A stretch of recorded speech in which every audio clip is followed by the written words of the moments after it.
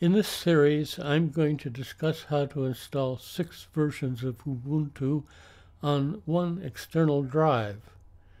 I'm doing this to make some demonstration videos, but you could do the same thing to try the versions for yourself to see which one you prefer.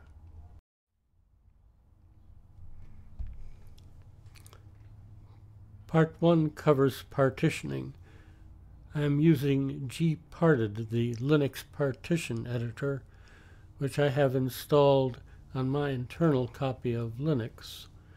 If you're running Windows, you won't be able to do this from Windows, but you can get a Gparted disk, or you can use the copy of Gparted on your installation disk. I'm using a 1 terabyte removable drive. You don't need that much space. I would allow at least 20 gigabytes per partition, and more if you want to add software and data. I'm going to open Gparted, enter my password,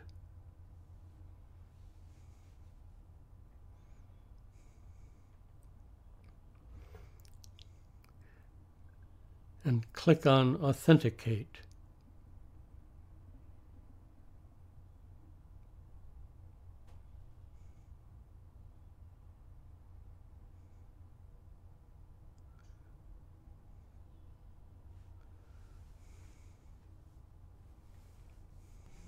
When Gparted opens, it shows my internal drive.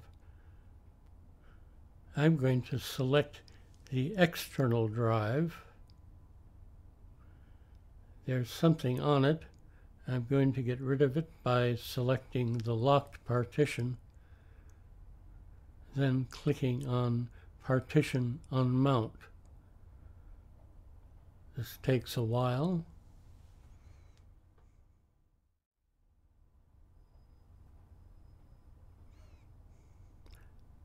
Now I'm going to clear the entire device by creating a partition table.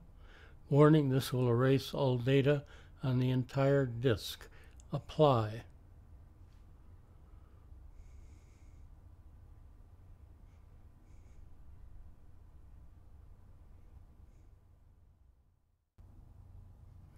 Now all of the space on the disk is unallocated. I'm going to click on Partition New.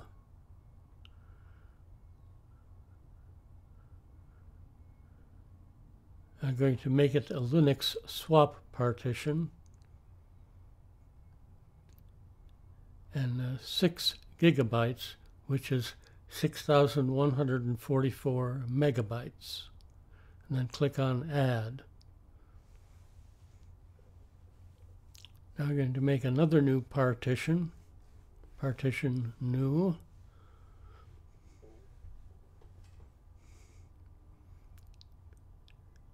This is going to be a primary partition with an ext4 file system. I want to divide the remaining space into 6 equal segments. 947,725 megabytes divided by 6 equals approximately 158,000 megabytes per partition.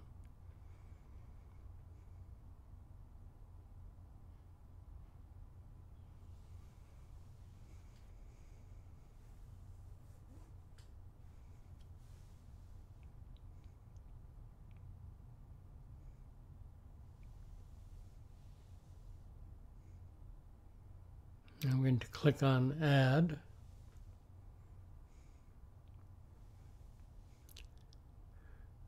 Then create another new partition, also a primary partition formatted ext4 with 158,000 megabytes. Click on Add. I can only have 4 physical partitions, so this one has to be an extended partition. It's going to use the rest of the space on the drive. Everything from here on is going to be a logical partition inside the extended partition. Partition new. I'm going to make it the same size and click on Add. Now I'm going to make another.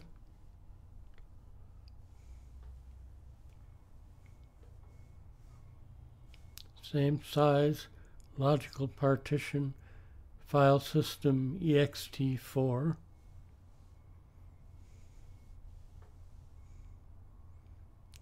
And another.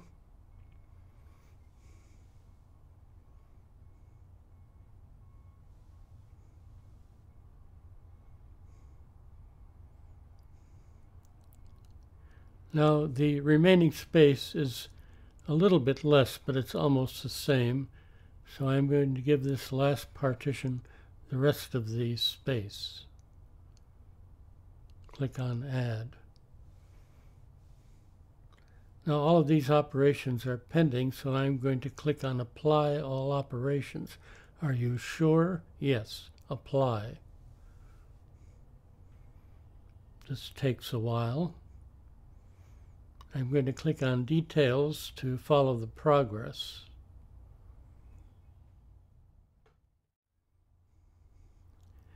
It's almost finished.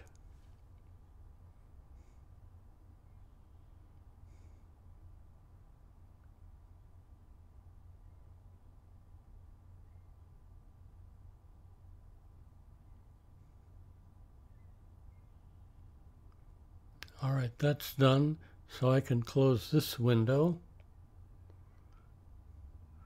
It takes a minute for this list to appear.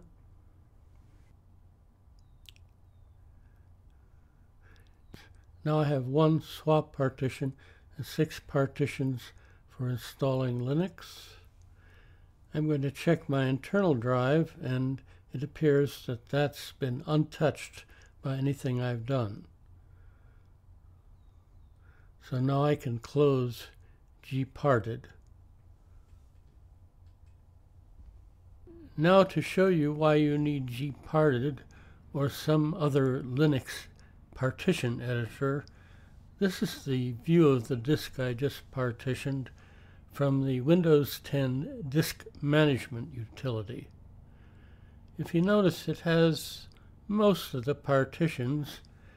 It has the swap partition, and it has these 2 primary partitions.